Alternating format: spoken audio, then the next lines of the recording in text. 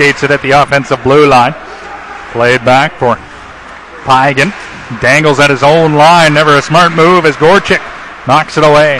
Drops it back to the blue line. A shot goes over top of the goal. Ruzichka has a hold of the stick of Golashev, who doesn't like that. He then gives Ruzichka a shot behind the play as Team Russia brings it up ice. Pagan, the defenseman, way up on the play. Throws it towards the net. Puck comes near side.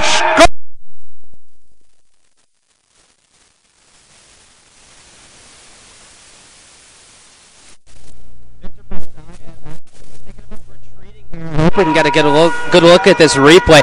Baldayev was going in there to provide some relief for maybe a trailer pass. Saw nothing was coming, so he backed off. Then he thought, oh no, look at the puck just sitting right there at the side of the net. You're going to see right here, Baldayev is pinching in, expecting to get the pass, thinks about coming back, decides to stay committed to it.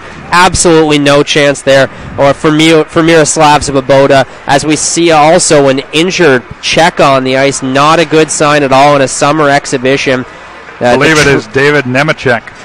Yeah, Nemechek. That'd be a good guess considering the size of the player. And indeed, it is number 8. So Nemechek, the player of the Sarnia Sting 2 years ago, last year with the Saskatoon Blades, not putting any weight at all on his right leg. That's not a good sign.